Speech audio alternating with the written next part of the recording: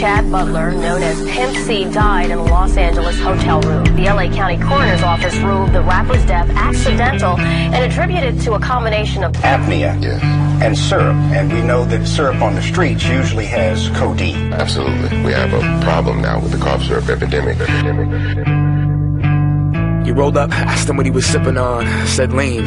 You wanna hit it, dog? That's the same stuff Wheezy sipping, huh? And tons of other rappers that be spitting hard. Yep, he had 5 up bone. Then when it passed him that styrofoam. The Easter pink heard it rhyme before. Finally got to see what all the hype was on. And then he took a sip, sitting in the Lincoln, thinking he was pippin' as he listened to the system. Little did he know that it was just as addictive as bass. Not the kind of hit from the kick drum. Hot box, let the bass bump.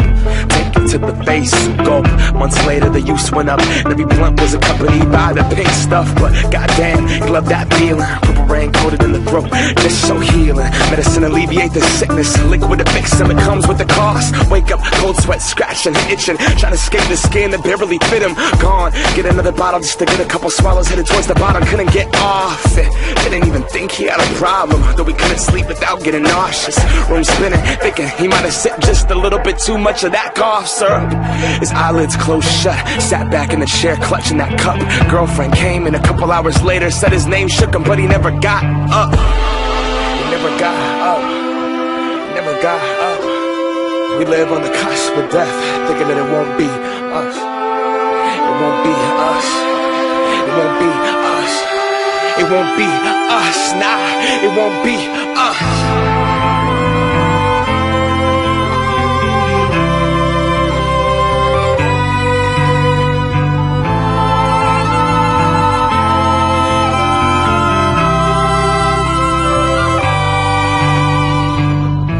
Wanted to act like them. He just wanted to rap like him. Us as rappers underestimate the power and the effects that we have on these kids. Blunt past, ash in the tin, pack being pushed, harassed by the feds. The fact of it is, most people that rap like this talking about some shit they haven't lived. Surprise, you know the drill. Trapped in a box, decline record sales. Follow the formula, violence, drugs, and sex sells. So we try to sound like someone else. This is not Californication. There's no way to glorify this pavement. Syrup, Percocet, hit an eighth a day will leave you broke, depressed, and emotionally vacant. Despite how Lil Wayne lives, it's not conducive to being creative. And I know cause he's my favorite. And I know cause I was off that same mix. Rationalize the shit that I try after I listen to Dedication.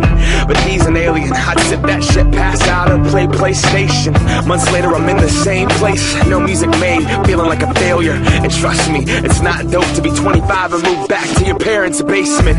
I seen my people's dreams die, I seen what they can be denied. And weed's not a drug, that's denied. Groundhog Day life repeat each time. I seen Oxycontin take 3 lives.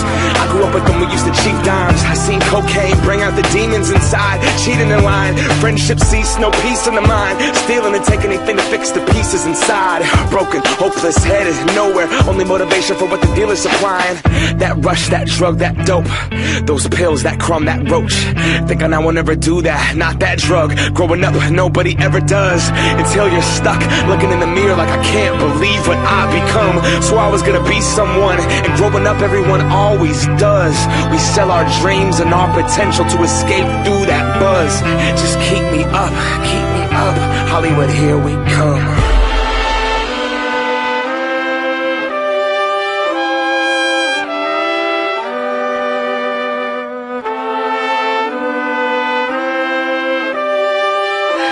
Tend to go a little too far with some of these things. They have very strong addictive qualities, pills and syrups and whatnot. So is it changing the music?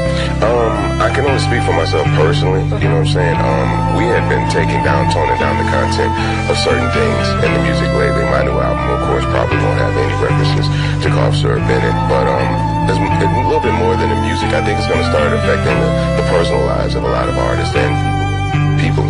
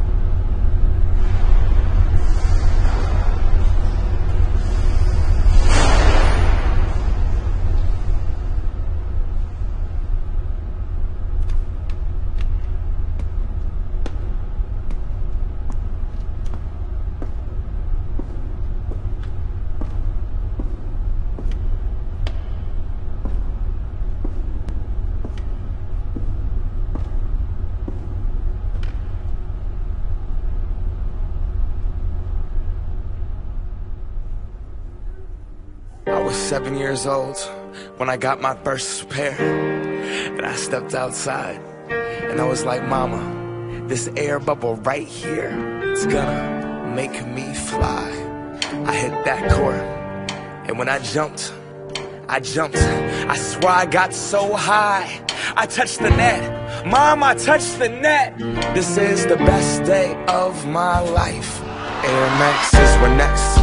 That air bubble, that mesh, the box, the smell, the stuffing, the tread at school. I was so cool, I knew that I couldn't crease them. My friends couldn't afford them. 4 stripes on their Adidas. On the court, I wasn't the best, but my kicks were like the pros. Yo, I stick out my tongue so everyone could see that logo. Nike Air Flight book bag was so dope. And then my friend Carlos's brother got murdered for his 4s. Whoa. See, he just wanted a jump shot, but they wanted to start a cult though. Didn't want to get caught. From Genesee Park to Othello, you could clown for those probings with the Velcro, those were not tight. I was trying to fly without leaving the ground, cause I wanted to be like Mike, right? Wanted to be him, I wanted to be that guy. I wanted to touch the rim, I wanted to be cool, and I wanted to fit in. I wanted what he had. America, it begins.